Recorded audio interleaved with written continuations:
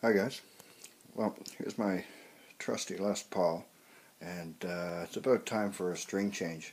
So I thought I'd show you a little trick that I use to speed things up and make things a bit easier on changing strings on these Grover tuners, or any tuner really that has a hole through the shaft instead of split shaft like a vintage. So stand by for a sec, I'll get set up and we'll get started. Okay, first thing I like to do is make sure all these nuts are tightened down.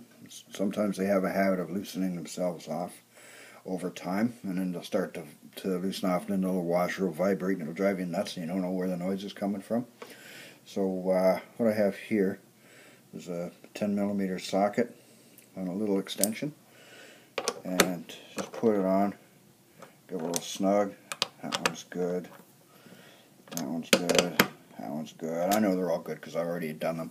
I'm just, for demo purposes, showing you to, that's what I like to do to make sure that stays snug. A lot of people don't do that. Next thing is make sure the holes on the shafts are in parallel. Everything runs in a nice straight line from the bridge tailpiece all the way through the nut to the tuner. That makes it a lot easier later on when you're trying to find the hole to fish the string through. You know exactly where it is. So this is the point where most people will put the string through and then go wind with their winder. I don't do that. I put the string through the nut, and then I will wind the string around the post a couple times. I do 1.5 on the big strings and maybe 2.5 or 3 on the little strings. You see, and then I'll take the end and shove it through the hole. This is where it helps to know where the hole is, because sometimes you can't see it from the winds. So that's fished through, and then we pull it through nice and snug, bend it up like that, and just simply tighten her up and tune to pitch.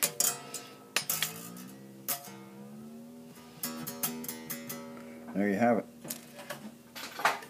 And you get your handy dandy cutters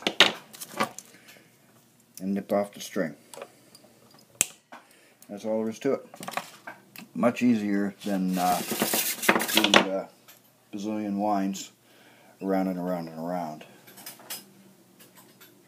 So I actually learned that trick from a video that Seymour Duncan did on some guitar or other, and he showed how he liked to do that, and it works beautifully. It saves a lot of time and a lot of grief, especially, like I said, if you're in a dark stage somewhere and trying to fish strings through. It's much easier to do it like this, and then just tighten her up to pitch, more or less. There you go. Cut it off and keep going. So that's about it. Any questions on it? Let me know. Thanks for watching.